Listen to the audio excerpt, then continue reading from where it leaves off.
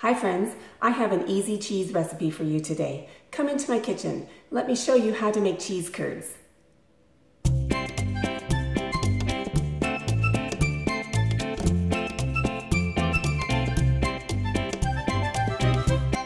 The following recipe uses 2 gallons, but you'll notice today I have 4 with me, and that's because I plan to make a double batch. I plan to make an orange colored curd and a white colored curd today. So follow along with me. Let's get started. Here's a tip I learned along the way. If you're using pasteurized, non-homogenized milk like I am, it can sometimes be difficult to pour. It's not a problem. Just take a sanitized knife and pierce the cream layer on the top, swish it around a little, and it will make your life so much easier when you pour this milk. Take 2 gallons of pasteurized, unhomogenized milk and slowly heat it to 90 degrees.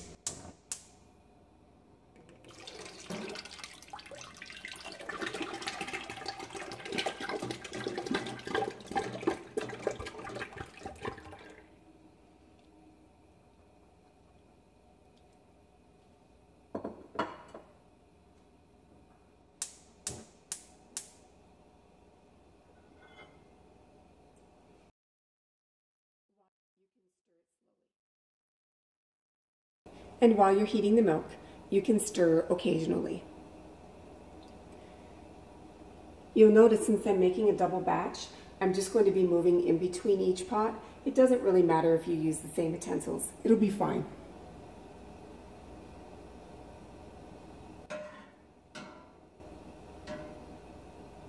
I've decided to switch the pots because this is a smaller pot on a bigger burner, and I'm noticing that the temperature is heating up quite a bit faster.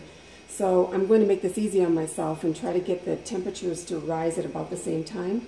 So I'm just going to put the smaller pot on the smaller burner, larger pot on the larger burner. I think that'll work just fine.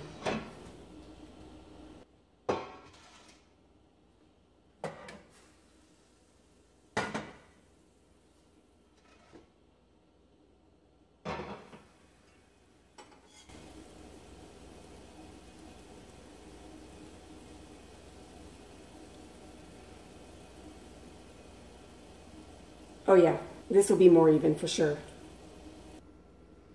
Once the target temp of 90 degrees is reached, you'll add a 1/4 teaspoon of mesophilic culture and just sprinkle it on the top. And you'll do this to each batch if you're making 2.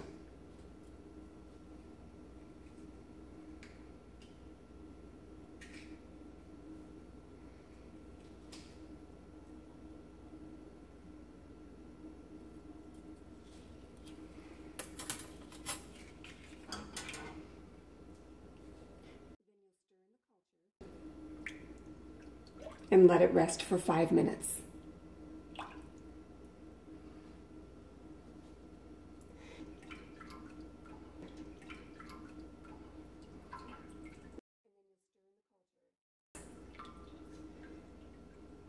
So we'll turn off the heat.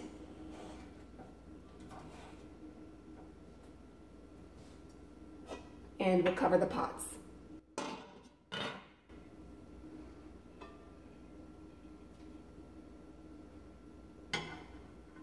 We'll see you in 5 minutes. Once the 5 minutes has elapsed, you can go ahead and stir in the culture into the milk.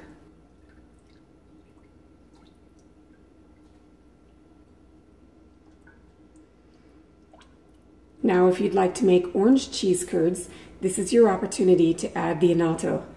I have kids in my life that tell me that orange cheese curds taste better.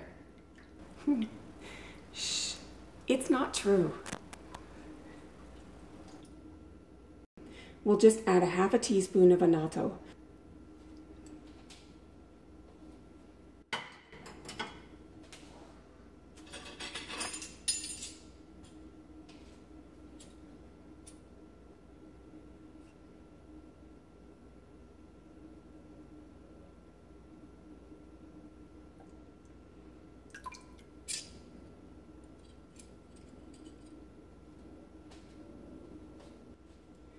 You'll stir in the annatto for 1 minute.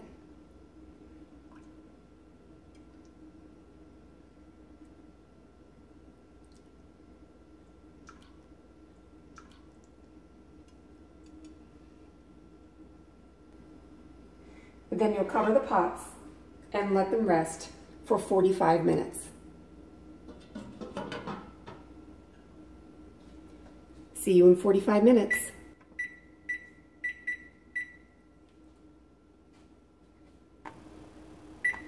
The 45-minute ripening time is over, and now we'll set the curd.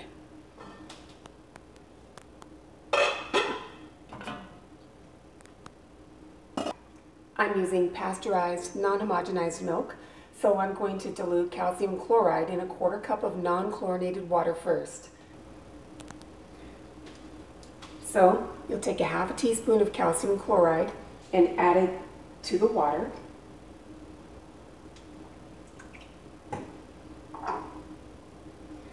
And then you'll add it to the milk.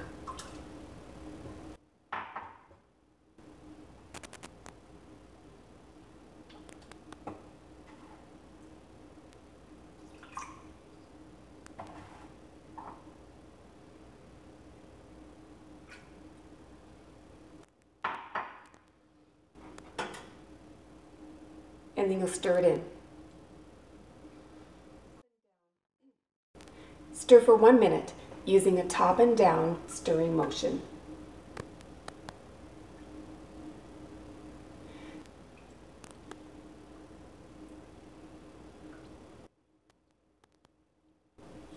You'll take a 1/4 cup of non-chlorinated water, and to it you'll add a 1/2 teaspoon of rennet.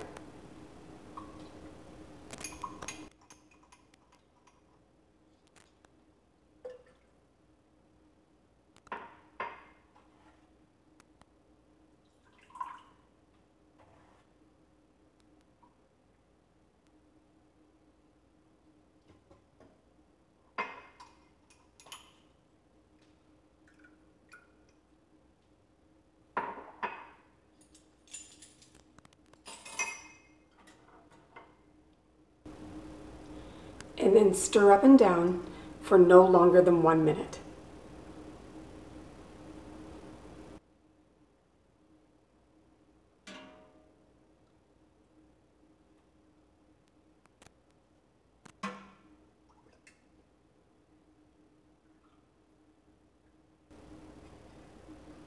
Then you'll cover the pots and let it rest for 45 minutes. All right, 45 minutes has elapsed, and now it's time to see if we have a clean break. So you just take your curd knife or a long knife, insert it into the center of the curds, and pull it back. Here's what you're looking for. You're looking for the whey to seep into the crack, and that one looks really good, so I'll check the other.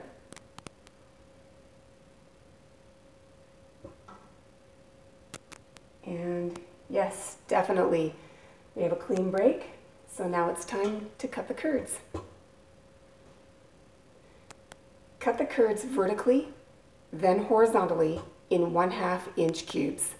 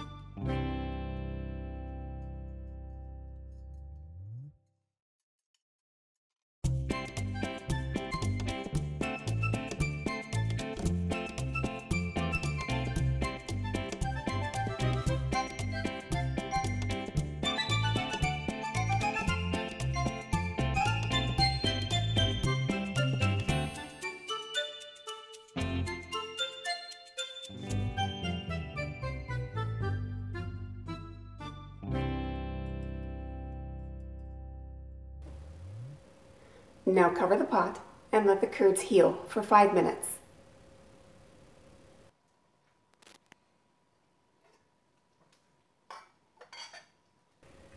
Once the curds have healed, it's time to cook the curds. You'll take these curds up to 104 degrees over a 30-minute period of time.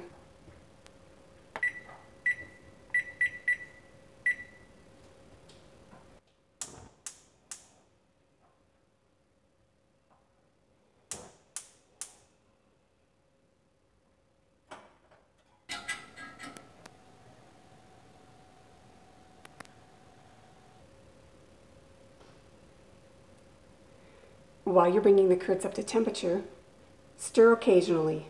We want to take the full 30 minutes to reach the 104-degree target temp.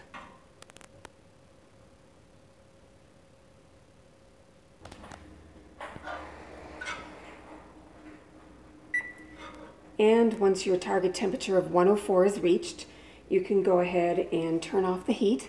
You'll just want to maintain it at 104 degrees over the next 30 minutes. So cook the curds for the next 30 minutes at a steady 104 degrees. You can stir a little more vigorously now because the curds aren't quite as fragile.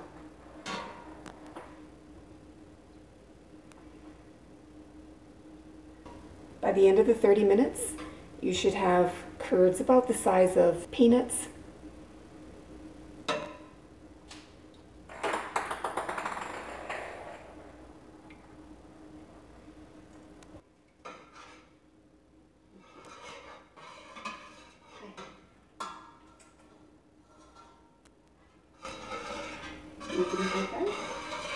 Thank you.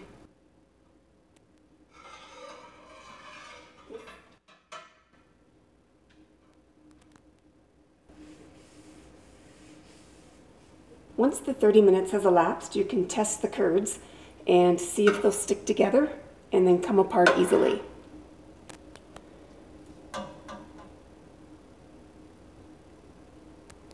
You want to take the curds, squeeze them gently. Yeah, and then they should just break apart really easily. Perfect. Now cover the pots and allow the curds to sink to the bottom for 15 minutes. And now it's time to prepare the draining area. Take a fine mesh colander and place it in the sink.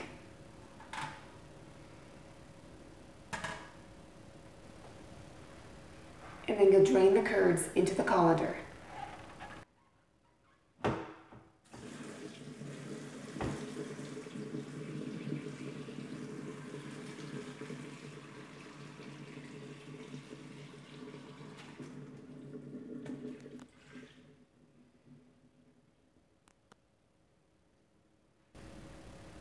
Very gently squeeze it into a solid mass. Just a real light squeeze.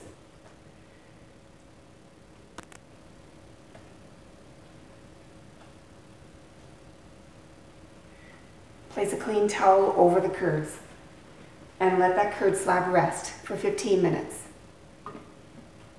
I'll complete the same step with the second batch.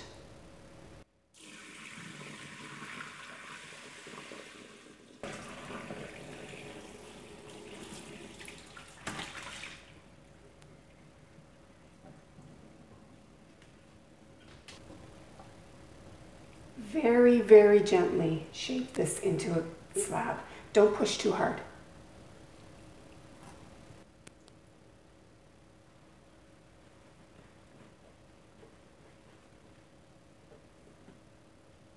See you in 15 minutes.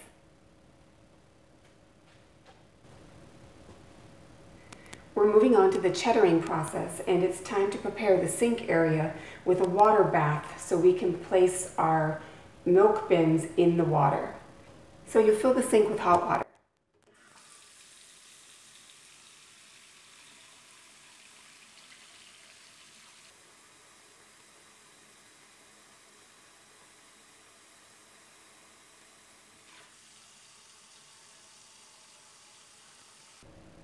Now you'll take your pot and you'll place it into the hot water.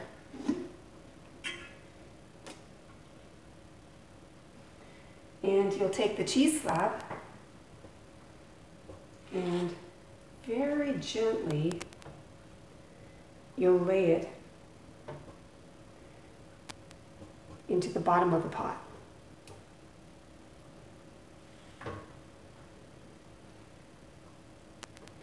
It's very fragile at this point.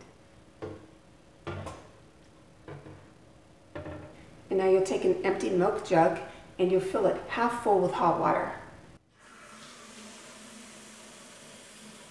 And then you'll take the jug and place it on top of the slab.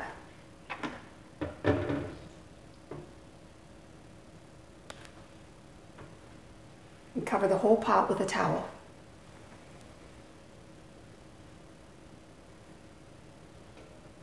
And now I'll repeat the process with the second pot.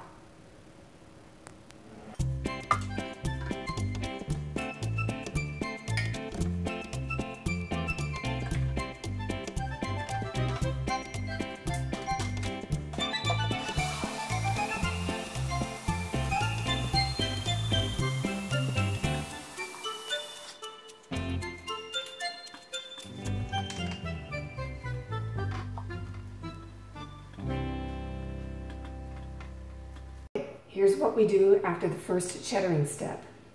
You'll remove the cloth and remove the hot liquid. Then you'll reach in and you'll take out the slab.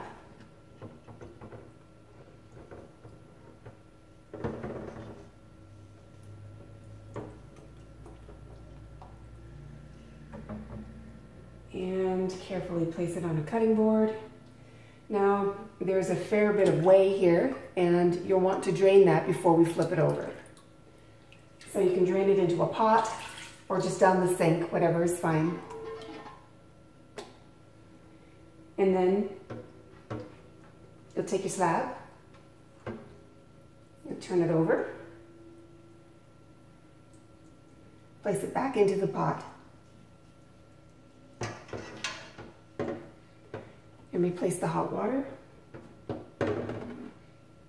and cover it again.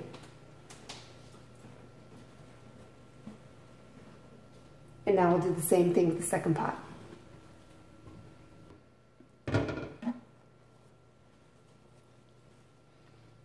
That's the cheddaring process.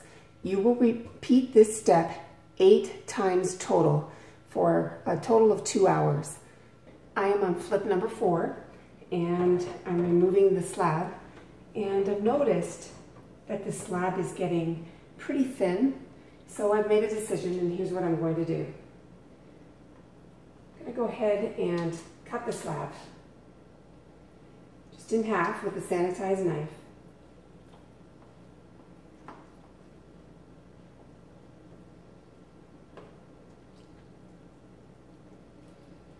And I'm going to stack them on top of each other, and then just place them back into the pot. During the 8-step cheddaring process, just make sure that the water stays at least at 102 degrees, both in the sink and in the jug. Once the cheddaring is complete, the curds will have a rubbery texture and they should be shiny. Go ahead and cut the curds into 1-inch cubes.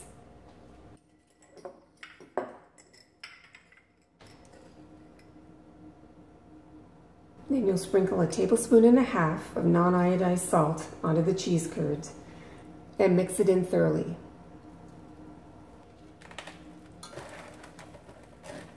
And once you've finished mixing in the salt, you just take a towel and you'll cover them overnight. We'll see you in the morning. And the next morning, you'll be rewarded with some beautiful, delicious, squeaky cheese curds. These look amazing. I've decided to weigh them because I'd like to understand the yield. So I'm going to go ahead and do that just a minute. Typically speaking, 2 gallons of milk usually produces about 2 pounds of cheese, depending on the cheese. And we're right on. 2 pounds, 3 ounces. That's a great yield. Hey, get your paws off my cheese curds. And that's it. This is how to make homemade cheese curds. It's a great beginning cheese making recipe because it doesn't require any special equipment or even a cheese cave to mature. You can enjoy this cheese as early as the next morning. Oh, wait, one more thing. Have you ever wondered, why do cheese curds squeak? Well, I have an answer for you, and that's because they're fresh. So as long as you keep them at room temperature, the cheese curds will squeak when you eat them. But once you put them in the refrigerator, they'll lose their squeak. By the way, you can keep them in the refrigerator for up to 2 weeks. If they last that long, I plan to use mine for poutine tonight.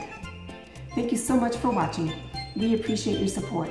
Like and subscribe and hit the notification bell so you don't miss a video, and we will see you in the next episode.